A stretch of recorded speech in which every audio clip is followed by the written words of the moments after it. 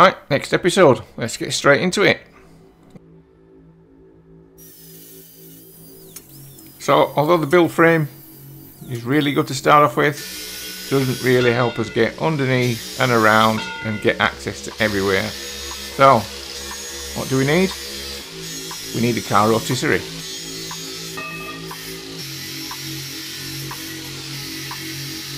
Considered buying one, but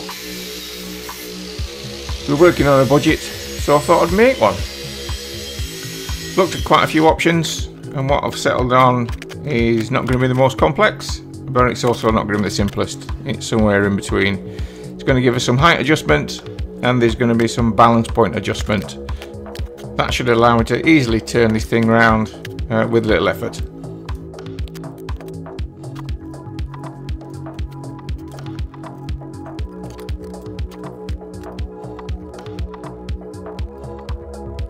So the aim is to build one a lot cheaper. In fact, stick around for the end and we'll go through exactly what's involved in building this. Costs, time, was it worth it?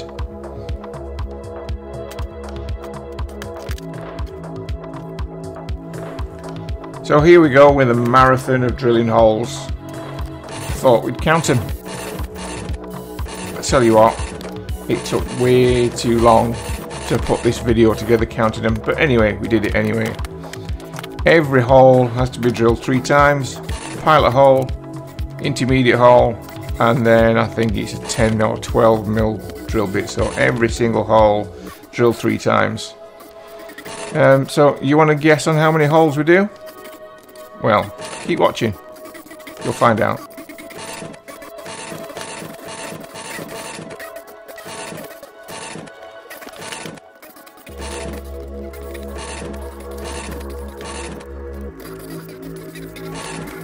And all the drilled holes basically enable us to be able to adjust the rotisserie for height, as I said, and also the balance point, so when we turn it over.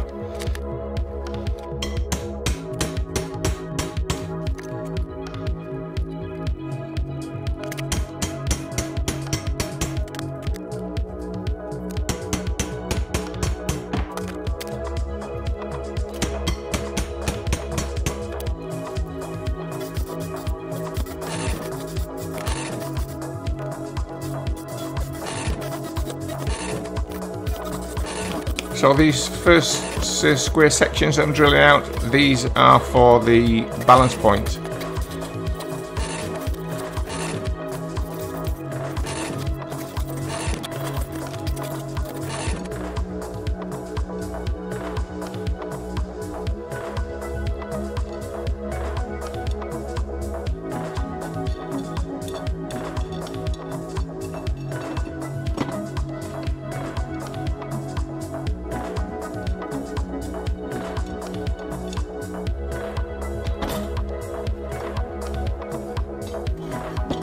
Be able to adjust the tipping point by screwing these sections in and out, and then we can lock them in place by the holes.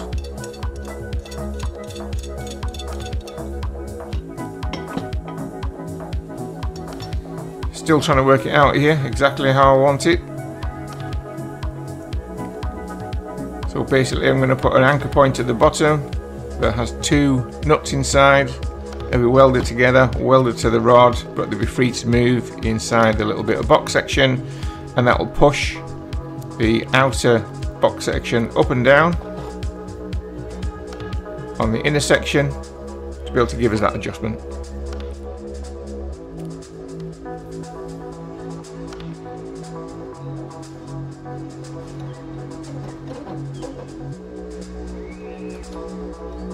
Yep, you thought we'd finish with the holes?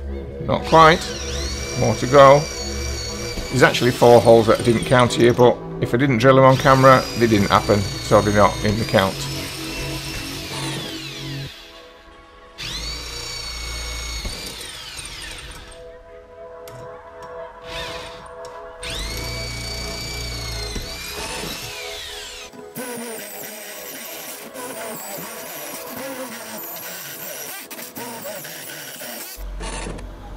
so the screw rods fit through and allowed to move freely, which is what we want, and then just part these two sections off.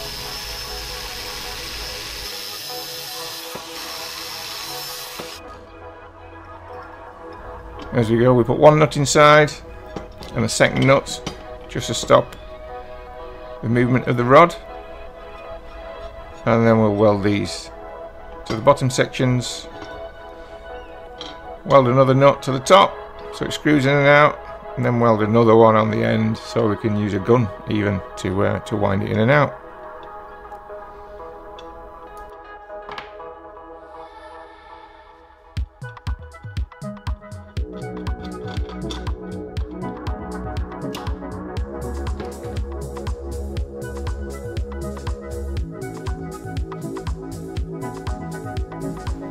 I think the welding is getting a little bit better, but it is easy to weld 2 and 3mm steel than it is to weld the 1mm body steel. But anyway, it's all practice.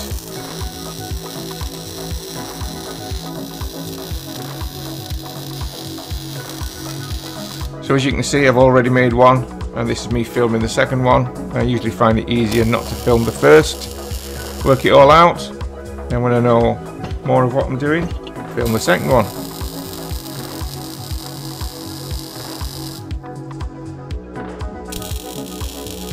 So this nut's welded to the longer inner section, and that's what it screws in and out on.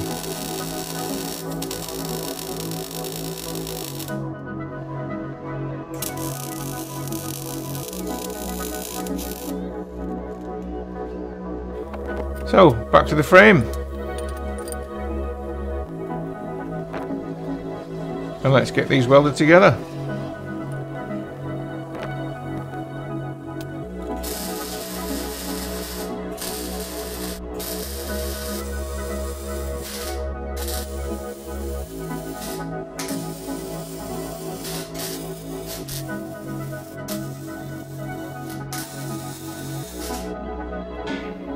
I did ask myself while putting this together whether it needed to be that accurately level and upright, but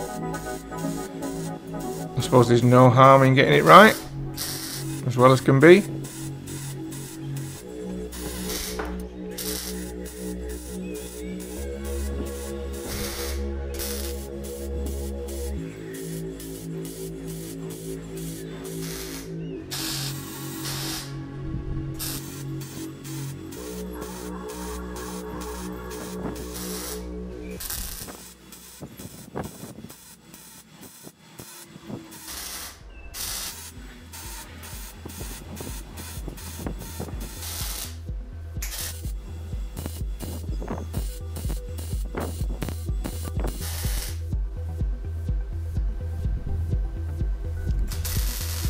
We'll weld some casters on. I think these are about 150 kilograms each.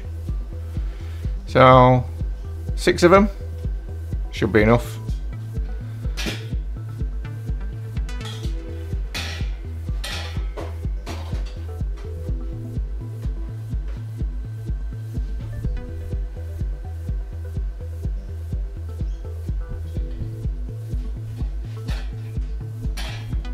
But clearly we're first going to test it with some fat old bloke jumping on it.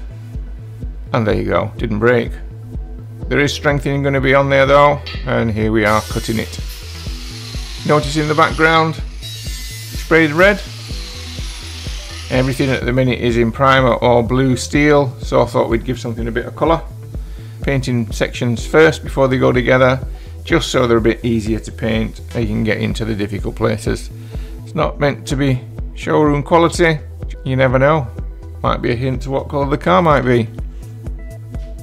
So this is another 2 sections of box section, one inner and one outer, a little bit beefier than the last ones, and these are going to be the main uprights. So this is how we set the height, so we can lift the car up and down. Now I thought about provision for a built-in jack, but I'm not going to. I'm just going to use the car jack if I need to lift it up and down. I don't see me or adjusting it much, but there is the capability to do so if I want to.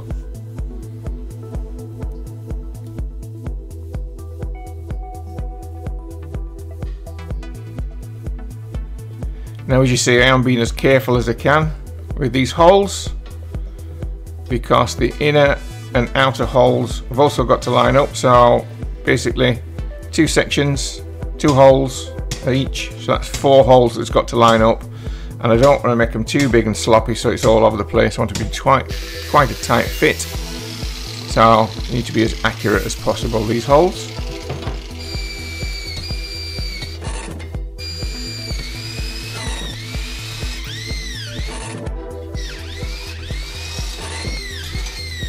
So how many did you guess?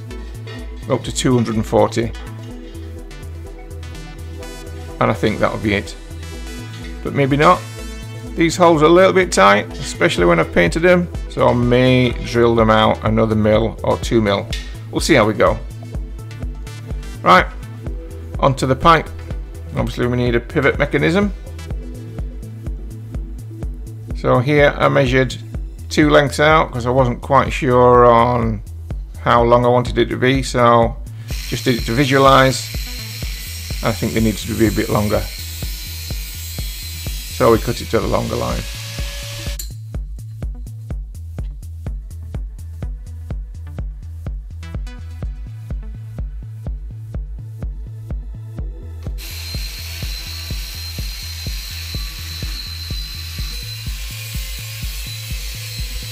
That's the inner section done.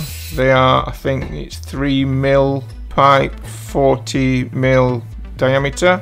This is 4.5 mil outer pipe, 50 diameter, and they're a pretty good fit. As you can see, I've done a bit more spraying again. Easier to do now than I think on it. Although you ought to see the state of my floor.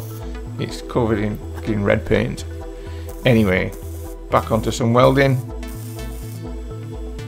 Again, I find the big thick stuff much easier. I'm sure everybody does.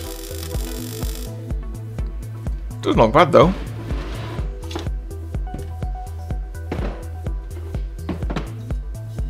I think it's pretty critical that these are actually square and level. I want the pivot point to be as accurate as possible so it doesn't slop all over the place. That'll not be a good outcome.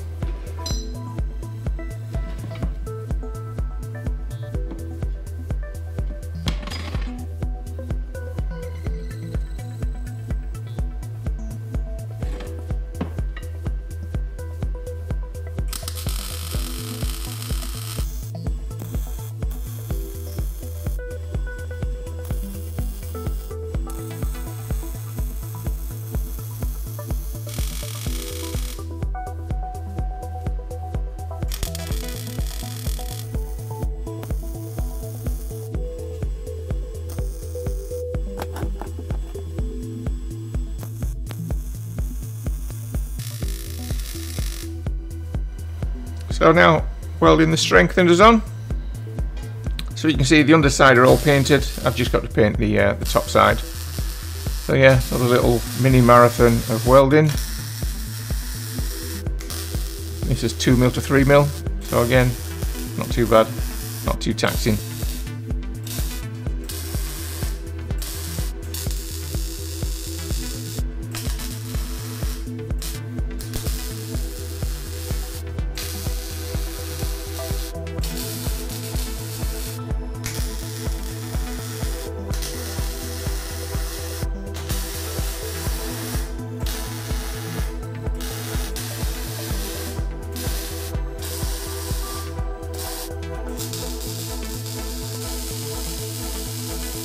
So now attaching the inner pipe, the smaller pipe, to the adjustment sections.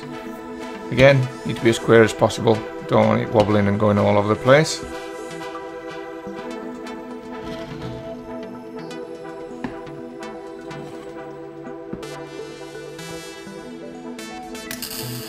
And by this time, the old welding sunburn had started, so I put my safety welding top on. As you can see, it's really thick.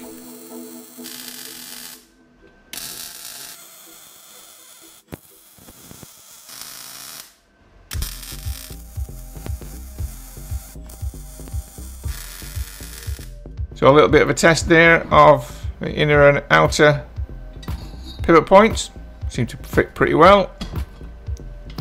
Then on the bottom of the adjustment, this bar basically will be one that will go across the front and the back of the car, and then I'll fashion up or fabricate some pickup points to the underside of the car back onto the subframe mountings.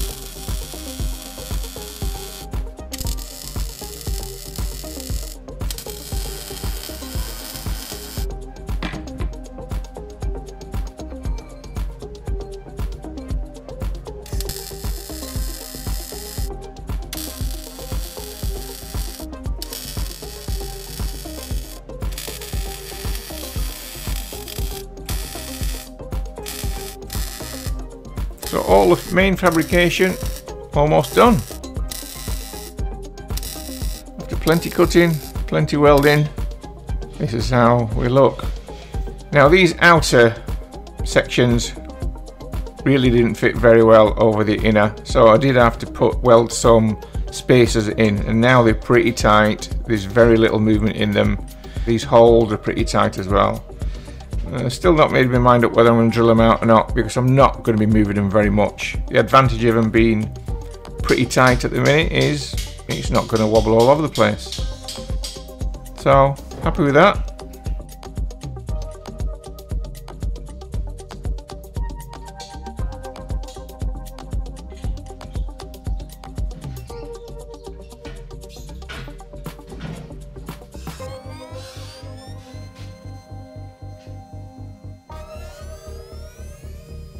Outer, you can see that goes, you can raise up and down, and the inner bit that pivots there, that also has got an adjustment, and that's what gives us the adjustment of the balance point.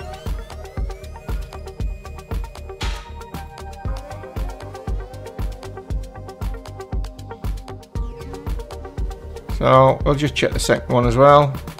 As I say, pretty good fit over the top, that sleeve, and fairly tight fitment on these pins that go in. So fairly happy with that. But hey, we've yet to see how it works. If it works, can you imagine it falling off straight away? That'd be fucking charming, wouldn't it? But we'll see. Still a little bit to do on here though. I'm going to put some more bracing points on the lower arms, the lower balance arms, and obviously we've got to fashion and fabricate up the mountings to the car. But basically, that's the main of it done.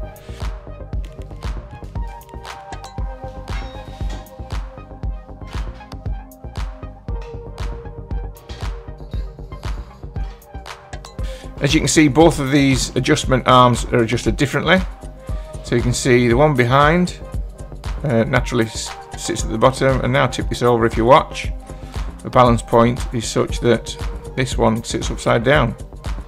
So you can see that depending on where these screwed rods are in and out, does indeed change where they sit.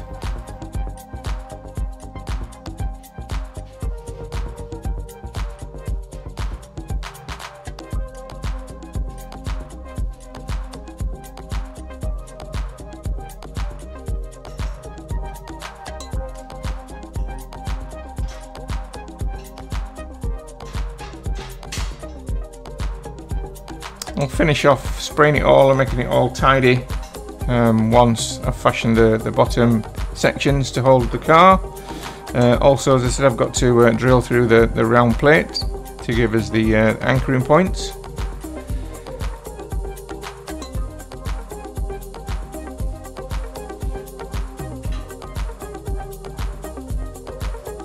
But was it worth it? Well, here are the numbers.